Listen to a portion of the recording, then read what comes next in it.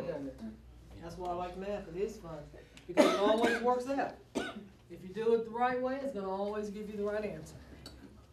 Okay? So, I think you got that pretty well. Any questions about reading these charts or graphs? Oh man, geometry. I think I feel a stomachache coming on this area. We actually going to skip to algebra first, and then go back to geometry. And what we're going to talk about first in algebra are signed numbers, positive and negative numbers. Because things are not always positive, we'd like it to be, but anytime we pay a bill, lose some money, or whatever, it's a negative. Anytime you take anything away, it's a negative. Yep. If you have enough positives, when you take a negative away, you can still have some positives. But sometimes we all know that what we owe is more than what we have. And so a negative is our financial status sometimes. Okay? Sounds horrible. So we have to have a way to express them. There are a couple of different ways that you can look at a number line, knowing that numbers go on infinitely both ways. This is 1, 2, 3, 4, 5, 6, 7. If it's going to the right of 0, they're positive. To the left, they're negative. So that's negative 1, negative 2, negative 3, and so forth. You can picture it that way, or you can picture it, sometimes I like to picture it as this is the ground. This is below, and this is above. Down here, negative, up here is positive.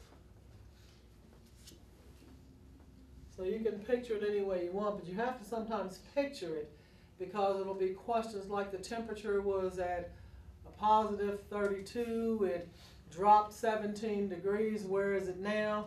You know, you have to picture that you're going down. Or if it was at a negative 32 and the temperature rose 17 degrees, where are you now? You're still negative. Mm-hmm. You know, if you're down 32 and you only come up 17, you still haven't. You have to come up to 0 before you go up. Right. So a lot of times it's good to draw a picture so you can see and not just rely on the numbers themselves. That's the first thing I'll tell you.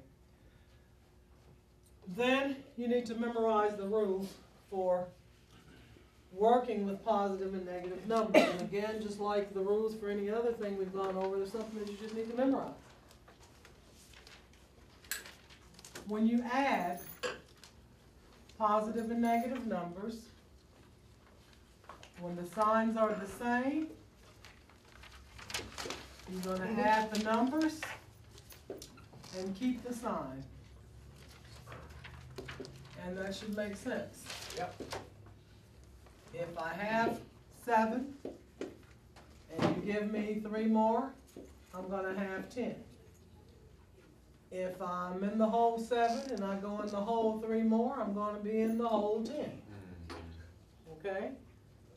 So you don't have to really memorize that because it makes sense. Okay?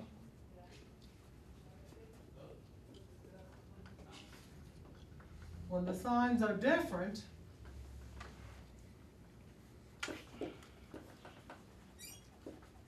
you're going to always subtract the smaller from the larger number and keep the sign of the larger.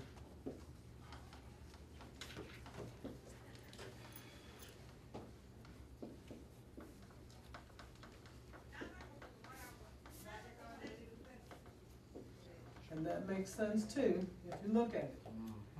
If I have a positive 7, and then a lot of times you see it in parentheses then so that you don't get confused with the addition and subtraction signs and the positive and negative sign. Typically they won't put an addition sign here. They'll just say something that says add the following numbers so that it'll just tell you to add or subtract. It won't have the sign here.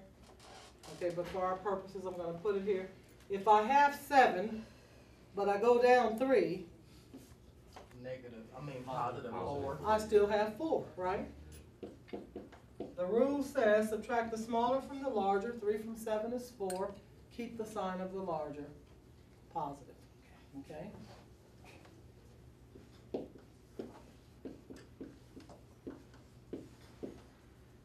If I'm in the whole 7, but I come up 3, Still Negative 4. I'm still in the whole 4. You see? You follow that or not? Look up. Where's that? So like I can't even read what that say, Miss Sears. I know these are not good. That's Yes, why I'm sir. saying it too, so you can. Oh, I didn't even hear what you said. Come in a little closer. Yeah. Don't be scared. There's your We seat all right did there. you? Everybody showered today, huh? You can move on up. Yeah, that one. Okay, so if I'm down 7, down here. If I'm underground 7, Laying down on the ground. and I come up 3, I'm still underground. You see what I'm saying? Now I'm just underground 4. Or here's, I always think about negatives as you owe, and positives what you have. If you owe 7 but you have 3, you still owe 4. Right? If you owe me $7 but you pay me 3, But I have a question. What does that Okay. say, If bro? we supposed to subtract them numbers, why it is didn't it say an addition subtract. sign right It there? says, where are you talking about subtraction? Right there. This is not where, right where? I think she talking about +7 and the 3. This is a negative 7. It doesn't say Right. subtract. It's a negative 7. That's the number that it is. It doesn't say subtract 7. It's a negative 7. You can have positive numbers. That's what I showed you on the number line. You have positive numbers, and you have to have a way to express negative numbers.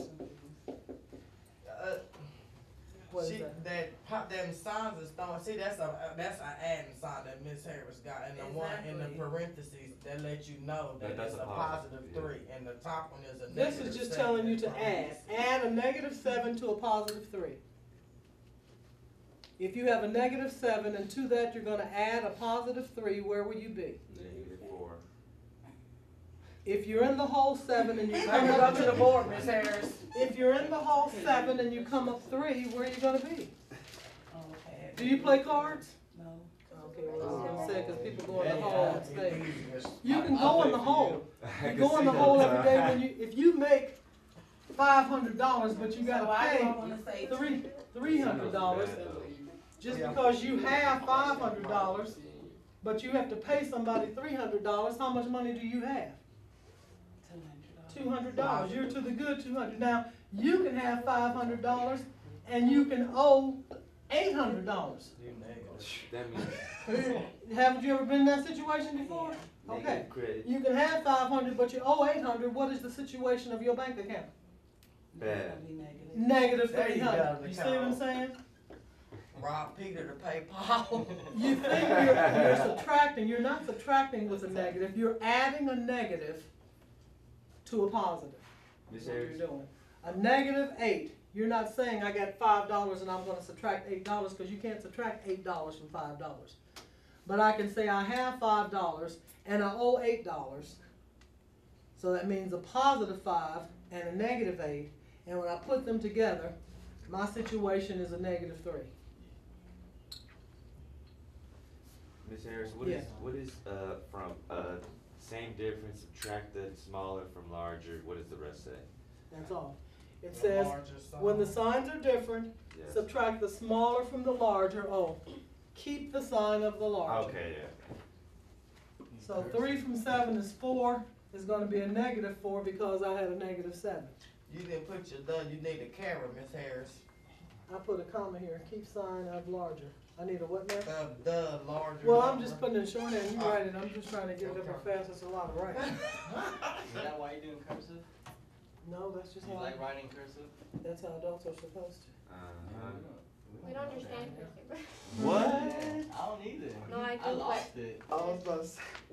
I just can't understand when you write it too fast. and That's what I'm y'all saying. You know. should I know because I'm just kind of writing, and I'm really expecting you to write it from what I'm saying. I can read it. And but then if you need it, and if I had better markers too, you could see it better, and that would help. I've ordered some, but they're not here yet, so I do apologize for all of that.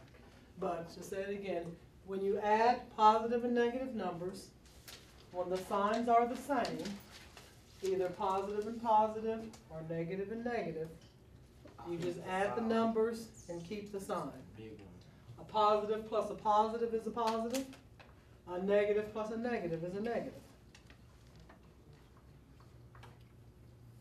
Okay, this doesn't mean subtract, Nicole. It means it's a negative 10. That means I'm in the whole 7, and then I'm in the whole 3. I'm in the whole 10. That's what a negative 10 means. It's that I have to get $10 just to get to 0, because I'm in the whole 10. And you have to be able to express that, because we're not always above 0. A lot of times things are below 0, and we have to have a way to express it, and they express those numbers by using a negative sign.